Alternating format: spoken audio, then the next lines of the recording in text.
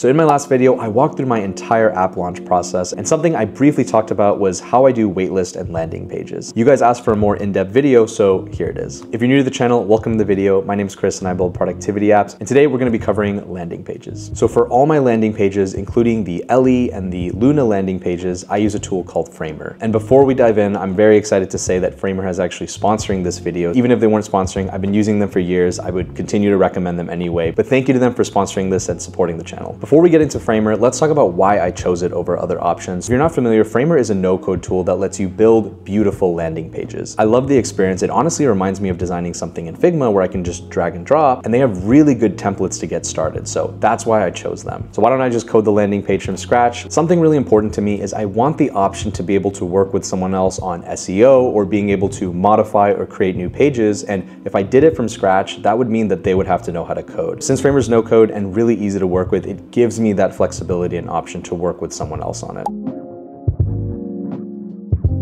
So I'm gonna give you guys some tips and advice on what I believe are the essentials for a good landing page. So the first is really high quality screenshots and images. I would actually focus more on the imagery than I would the copy and the text itself, which is gonna be very counterintuitive to a lot of advice you hear because a lot of people talk about the copy of the landing page, but in my experience, if I had to choose to put energy into copy versus imagery, I would choose the imagery. The phrase, "a picture is worth 1,000 words" is very true. You can convey a lot and make up for really bad copy if you have a very good screenshot. I also think people are just very drawn to good visuals, and if you have good high quality screenshots, it will really elevate their perception of your app. So high quality screenshots is my first tip. Kind of related to that, in terms of the actual text and copy of your website, I think adopting the mindset of less is more is very important. So what I mean by that is try not to go very text heavy. Again, I think let screenshots do most of the work. Keep the text as minimal and as simple language as possible. My rule of thumb is that if an 8-year-old can understand it, it's a really good landing page, which is really hard to do in practice. Here's my landing page for my app Luna.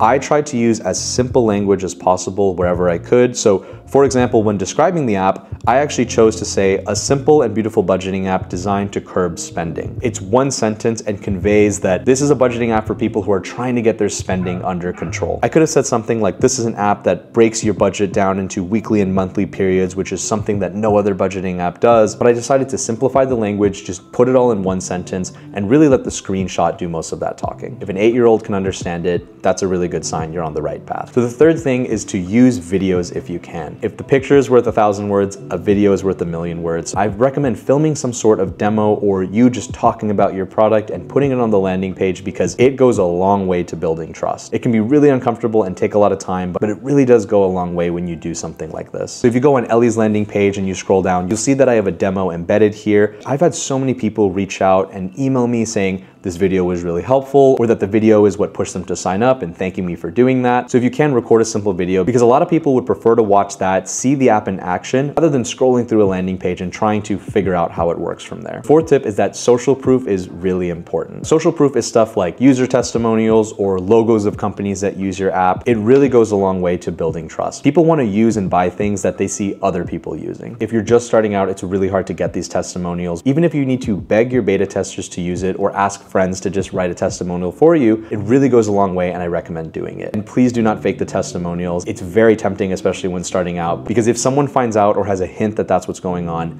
they will lose all trust. They will not use the app. And the last tip I have for you is to make the landing page personal. And if you can, add yourself to the landing page. If you're watching this and you're a solo developer or you're a very small team, people want to support people, not faceless companies. So if you can, I would take advantage of that and put yourself on the landing page, show them who's behind the product because more than likely they're going to want to support it even more. Here's an example of how I do this. At the bottom of every landing page, I have this small section where I introduce myself, I talk about why I built the app. I can't prove it, but I think it makes a huge difference in conversion because again, people want to support people and they especially want to support people who are building something that they care about. So showcase that, take advantage of it. That's my last tip.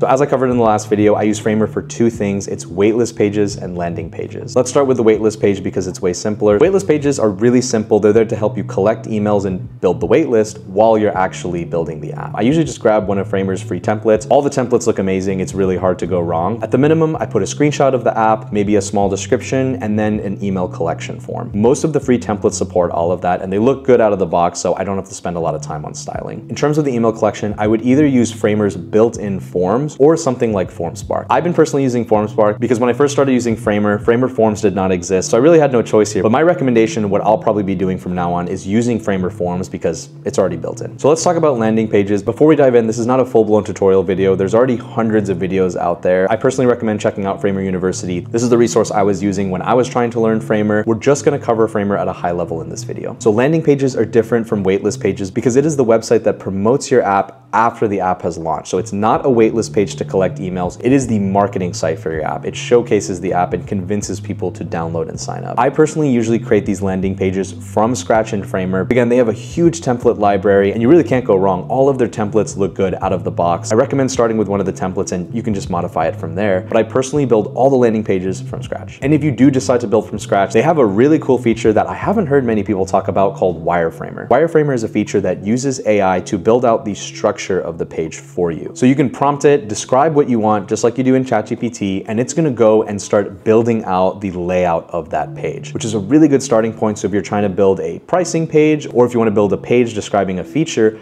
it's really good to help you get started with the layout. And again, the beauty of Framer is there's no code, so you can just drag and drop to start editing the page directly. They also have a lot of pre-built components to help you get started quickly. Even though I'm building this from scratch, I use these pre-made components all the time. They have this really good one for this accordion FAQ section. They have animated image carousels, which you can also click through, and some really cool ones like this moving marquee text that I actually have in LE to showcase some of the features. And if you want something more complex, they actually allow you to build components using full React code. You can make these components with code if you need something a little more custom. And they have this AI feature, which I don't think a lot of people know about, called Workshop, which will actually generate these components for you just by prompting it. To access Workshop inside of Framer by clicking this button, then you start prompting it just like you would in Cursor or ChatGPT. Let me show you how powerful this is because there are some really cool components you can create. So here's a prompt you can use to actually make an image comparison slider, which has a drag handle and it'll reveal the different side of the image as you drag it. I submit the prompt in Workshop, it's gonna start building this, and after a few seconds, we have the component which you can use inside of your app, which again is just React code, fully interactive, works out of the box, and you can use this to make really powerful things. Here's another example with some interaction. You can make a 3D tilt card with an image, so when you hover over it, it'll start tilting. So if you're curious about how people make these really cool interactive websites, custom components is how they're usually doing it, and you can use Workshop to generate these really quickly and have your landing page stand out.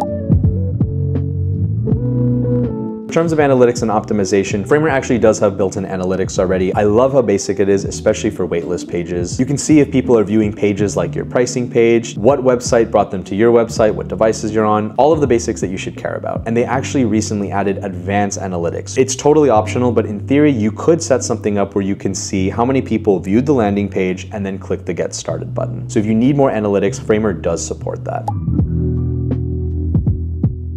So the last thing people ask about is what about SEO, what about performance? And that's another reason that I actually choose Framer is because they have a lot of this stuff built in out of the box. When you add images, they already do the image optimization, which is really important for SEO. They do the sitemap generation. If I built this from scratch using code, I would have to think about all of these things. So it is really nice that Framer has this stuff out of the box. Plus you can use Framer CMS, which I use to generate blog posts, comparison pages, and just other pages for SEO. Again, if you're working with a content team, then they're able to edit things without having to know how to code. I'll leave a link in the description. Again, they're sponsoring the video, so if you use it, it really does support the channel. But I hope it was helpful to see my process, see how I think about landing pages, and use Framer to build them. If you haven't seen my previous video about my app launch process, it covers everything from when to launch to app store optimization, so definitely check that out. If you like this content, check out my Instagram and TikTok. I post almost every other day about building productivity apps, and obviously if you like this content, don't forget to subscribe. But thank you guys so much for watching, and I'll see you guys in the next video.